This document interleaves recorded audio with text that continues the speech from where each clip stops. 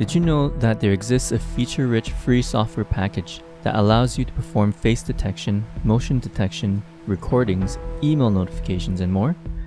This software allows you to use webcams, USB, and IP cameras, and many more all in one place. Here are 4 reasons you might want to use it. Peace of mind for when you are traveling and are staying at a hotel or Airbnb. Set up your laptop with face detection and email notifications and get an email with a picture of anyone that enters the room. Security system for your home. Set up multiple IP and webcams around the house to have email notifications and recordings. This is also great for your room when you live with roommates that you can't trust or they have friends that you can't trust. At work, for when you have co-workers or even cleaning or security staff snooping around and stealing things at your desk. I kid you not when I say that security staff at a place I worked for stole electronic hardware from us. Lastly, there is software out there that can do similar things, but they are cloud-based and oftentimes require you to pay monthly or annual fees and don't support many different cameras, makes, and models as this one. Also, the free ones often don't have many usable features like face detection, which is important to have to reduce the number of false detections. Keep watching to find out what I use and how to easily set it up for yourself. As with all my videos, if you find it useful, please share, give a thumbs up, and subscribe to be notified of new videos. I definitely appreciate the support. For more details and info on this video, and for the links, please check out the description. Alright, let's get started. The application is called iSpy, and it's the world's most popular free video surveillance software. And it doesn't have any ads. You can add as many cameras as your system can handle. You can set facial detection, motion detection, audio detection, recordings, and many more. It is highly configurable if you take the time to look through all the features and that it has and learn how to use it. Plus, it supports many cameras, so you aren't stuck to just one brand. First step, you need to download the installer. Visit the site and download the version that applies to you. Only Windows 7 and up is supported with newer versions of the software. Older XP and Vista must use older versions of iSpy. Next, download the plugins you want.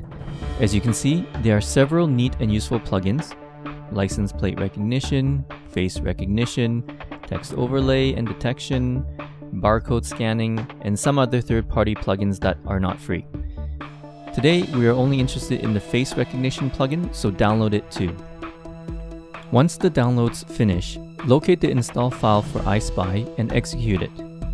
Select the folder to install to. If it asks, choose not to launch the software after installation completes. If it launches, just close it. We have one more step before we launch. Next, locate the plugin file. It is a compressed zip file. Copy the face folder from the zip file over to the plugins folder of the iSpy software. I'm going to assume your laptop has a webcam on it, or at least your desktop has an external webcam hooked up and working already. Otherwise, you will need to hook one up and get it configured and working before continuing on. You are now ready to launch. Find the icon for iSpy and launch it. Next, we will add the webcam and configure it. Click on Add and select Local Camera. Notice here that you can add all sorts of camera types and even a floor plan. Select your webcam for the video device. Capture mode should be video. Select the highest resolution supported by your camera for video and snapshots. Click OK to save.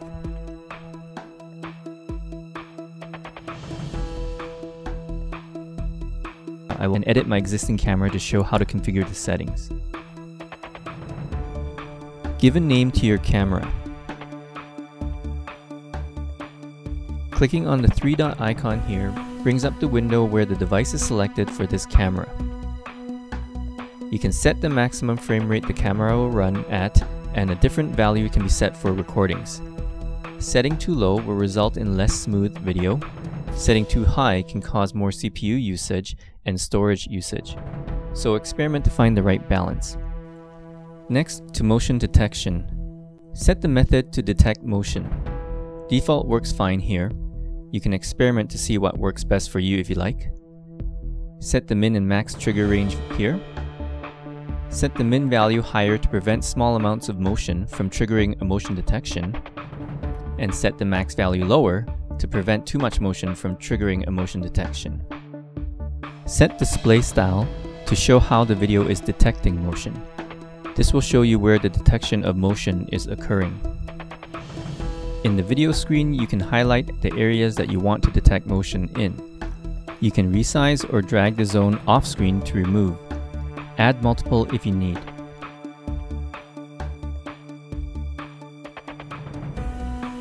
Set alerts next.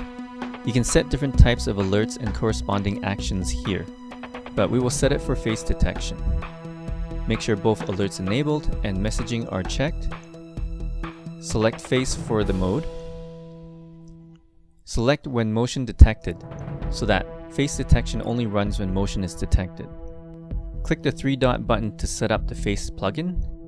You can configure the minimum size the face needs to be in order for it to be considered for face detection.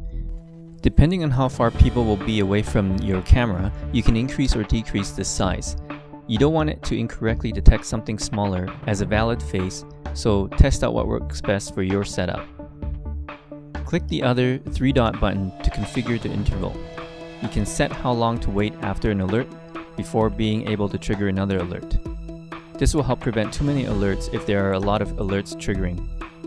Next, select action of send the email and set the when drop down to alert. You can set other ones, so explore to your heart's content. Click add and enter the email address to email the alert notification to. Make sure the include image checkbox is checked so that you get an attached image. Click OK to save.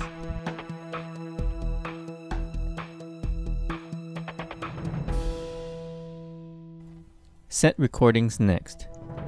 You can configure to not record, record with motion detected, or on alert. Set the inactivity, min, and max record times. Set the quality of the video. High quality equals more hard disk space used. Set the compression profile to use. H.264 is the best. You can even set a different camera to trigger a recording. We won't set it in our example. If you have a pan tilt zoom camera, then you can also configure some features here. Lastly, for this camera configuration, you can configure for image captures by setting local saving enabled. This is different from the face detection image capture. These are separate image captures that can be triggered and stored locally for you to review. Set the trigger by selecting which when setting. You can configure the delay before the image capture is taken and quality of the image. You can also overlay any text in the image capture. Click Finish to save this camera. Almost done. A few more settings to configure before you can use your face detection motion recording camera, so bear with me. Click Settings to enter the software settings. Set the playback mode.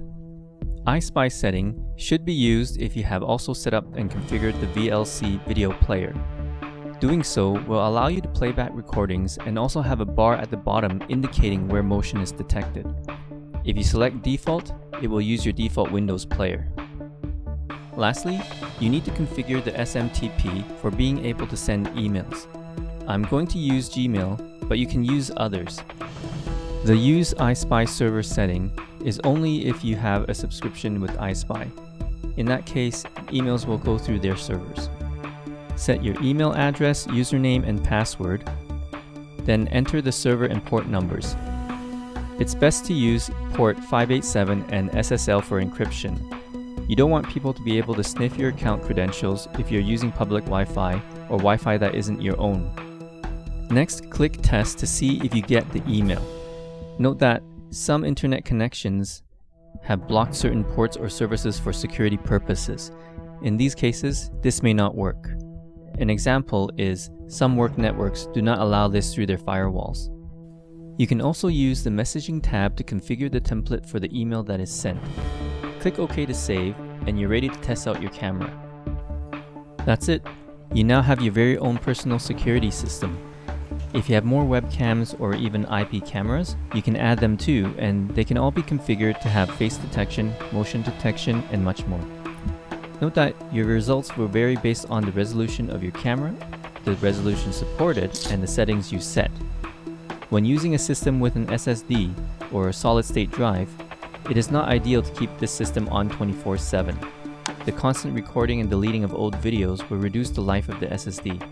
So configure the storage to a regular hard disk drive is best. One thing I didn't go over is that you can set storage management for each camera. This prevents video storage from eating up all your hard disk space by capping the video set to a maximum size and/or age. Do this in the camera settings under the storage tab. One last very important point is to check local laws on recording or surveillance of people. In most cases, it is illegal to do without informing people that they are being recorded, so you might need to have a sign up that lets others know that the area is under video surveillance and recording. So go find one online and print it out, and put it up the next time you want to use your security system. As I mentioned at the beginning, this could be great to use in the Airbnb, hotels, at home or work. Now, there are many more features of this software we haven't even touched on in this video, so go and try it out yourself. You won't regret it. It is free to use locally on your PC, and there are also paid options available so that you can use their service to have secured remote access capabilities. Hope you found this video useful. Enjoy trying this out, and as always, share, like, and subscribe to my channel if you haven't already.